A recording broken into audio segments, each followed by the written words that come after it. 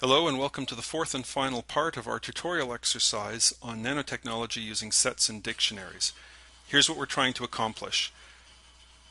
All along we've been running with input from standard in, and we want that to continue to work so that our program can be used in a pipeline. However, if somebody gives us the name of the atom and then a bunch of file names, we want to read all the data from those files, merge them, and then look things up. This is what makes us a well-behaved Unix command line program. So let's switch over here. We were looking at produce.py. We're going to call the final program, I don't know, final.py. Now, what do we need to do? Well, we are going to need to import the system library because we'll need sys.argv to get file names, and we'll need sys.stdin in case we don't have any. We are going to say from nano import read molecules because we need to be able to read in molecules. And if we take a look at our other Python programs, we've got merge and produce. So let's take a look at merge.py. Good, we've got a merge function.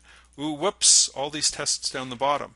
They'll always be executed when we import this. So we want to use the same trick we used in the previous episode, which is if our name is main, then we are the main program. So let's run all of these tests. Good. So we can now safely import merge from merge. From merge, that means from merge.py, import merge, that's the merge function. And then if we take a look at produce,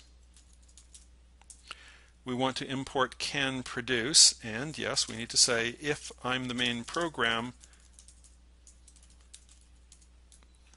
sorry, close the quote, then do all of this stuff. So from produce, import can produce. Again, I can use any Python file as both a program or a library, but I'd better guard the main body. So let's do that right now. If my name is main, then what do I want to do? I want to get all of the data, and then I want to say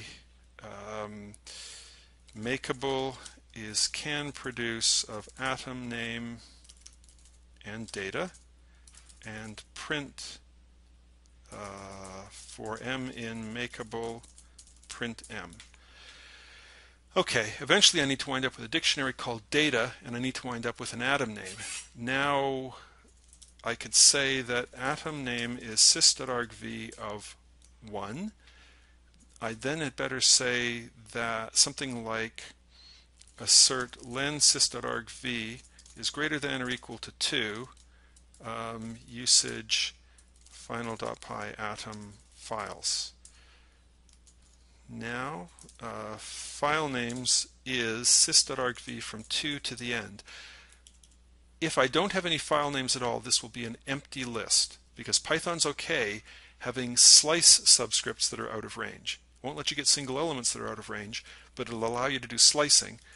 If all I've got is the atom name, then sys.argv from 2 to the end will be an empty list. So now I can say something like data is initially an empty dictionary, and for file name in file names, reader is open file name in read mode, more data is merge of existing data, and more data is read molecules from the reader, reader.close, and then data is merge existing data with more data.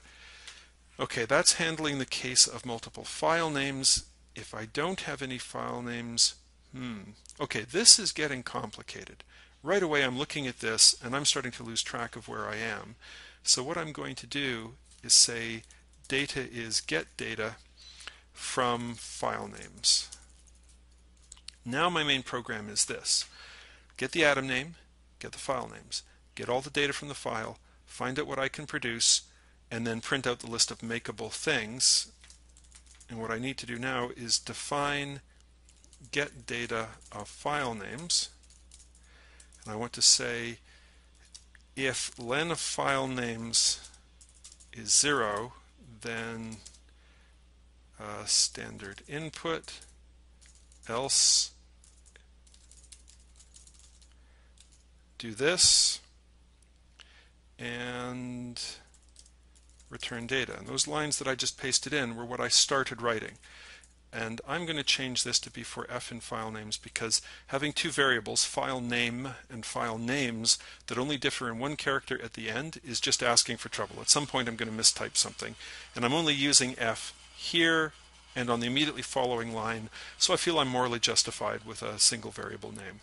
So if I don't have any files, then data is read molecules from sys.stdin, which is what I've been doing all along. Otherwise, for each file, open it, get the data from that particular file, close the file, and then merge what I've got with what I just read. And this is going to construct a new dictionary and assign it back over data. So now I've got a function, now I've got a readable main program. Let's see if I can get them on a single screen. Pretty close. Let's switch back to our terminal and say Python final.py. I want chlorine. I'm reading from molecules.mol, sodium chloride and chlorine. Okay, I'm happy with that. Now what if I actually just read from molecules.mol as a file name given on the command line? This is the new functionality I've added. It says local variable data referenced before assignment on line 16. So let's go to line 16.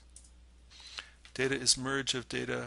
Right, I need to say data is initially empty because I'm going to keep merging things into it. I hadn't initialized the variable. So let's try this again. And now I get sodium chloride and chlorine again. All right, this is reassuring because now I know from this error that I'm actually getting into my function, and I'm getting the same result I get when I read from standard input. Let me write one more test to make sure that the merge is happening properly. Let's go more.mol.